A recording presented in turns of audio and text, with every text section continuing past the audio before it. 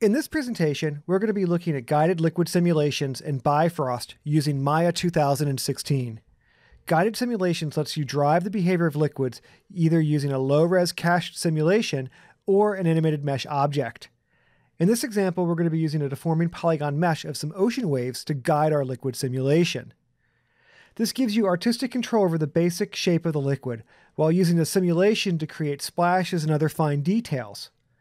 Only the liquid on the top of the surface is simulated, allowing for higher resolution settings with less memory and faster compute times.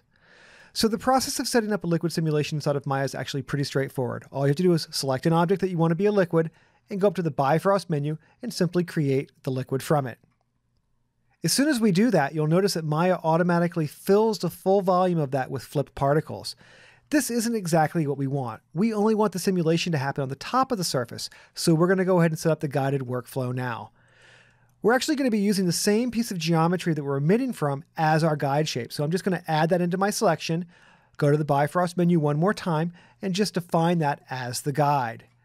With that done, the next thing that we need to do is add in a collision object or tank to hold the liquid. So we'll select both the collision object and the Bifrost container, go up to the Bifrost menu, and again, specify that as a collider.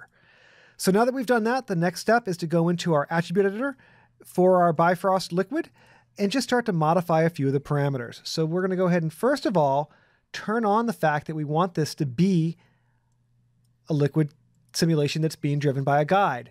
We're also going to turn off spatial adaptivity. We don't need it for this example. So with that done, we can go ahead and rewind this one more time. And you'll notice that as soon as we rewind that and we look down the side of our scene, that these particles now only exist on the top of the surface.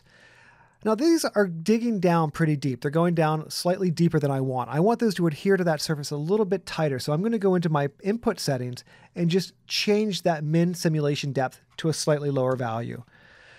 So now that we've done that, let's go ahead and jump over to the liquid shape, which again is going to allow us to interact with the particles that are being used to display what this liquid is inside of our viewport. And I'm just going to increase the size of those guys a little bit so they're a little bit easier to see. And maybe we'll jump down to the remap color section and we'll start to change some of these default colors to stuff that kind of matches our scene a little bit better. So we'll go ahead and grab something like that for that guy, and maybe drop that threshold down a little bit so that it's a little bit easier for those guys to get bright where the velocity is going to be high once the simulation starts. And while we're here and we have this Bifrost liquid selected, I'm actually going to go ahead and add on top of that a Bifrost foam model to get some nice little white caps and things like that happening. So we can go ahead and jump back into that Bifrost liquid one more time. And let's just queue this all up and we'll just hit go and let our simulation start to process. So Maya sends the information off to Bifrost to be computed. Bifrost lives outside of Maya. It starts to do the simulation and send that information back into Maya in the form of a scratch disk. And you can see that as that background process is happening, we've already got 10 frames inside of here. So notice how quickly that guide shape starts to influence the overall movement of those flipped particles. They really start to adhere to that surface automatically right away. It's really a pretty awesome workflow. So as that's processing in the background, I want to draw your attention to a few other things. Let's look at this QuickTime movie. And what this is showing is different values that have been set for the min sim depth. So the min sim depth really does contribute a good bit to the overall look and feel of how your simulation is going to end up. So obviously the smaller the min sim depth, which is over here on the right-hand side, the tighter those particles adhere to that guide shape. And as the numbers start to increase, like the one directly to its left to a value of 1.5, the depth's a little bit deeper, we start to get a little bit more subtle detail on top of the surface here. So we're getting more waves kind of arching over and more splashes and things like that. And as that depth grows in size, we start to add more chaos into the scene here. This is at a value of 2 up here in the upper right-hand corner. Obviously a lot different looking than the one that's at a value of 1 that's directly below it. And then to the left is one with a value of 3. And at that point, they're just going bananas. But this gives you a good understanding of what that min depth does. This is one of those controls that as an artist, you can really fine tune exactly how much you want that guide to influence the overall shape of your simulation. So let's jump back into Maya now.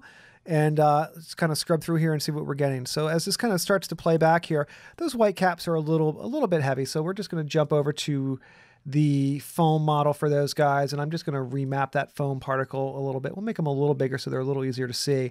But I'm going to change their opacity so that they're being driven by density also. So we'll just switch that to density, and we'll just remap those guys down to maybe something like a value of 7 or something like that, and maybe spike that up a little bit so that we can start to get those particles sort of sitting there in that area.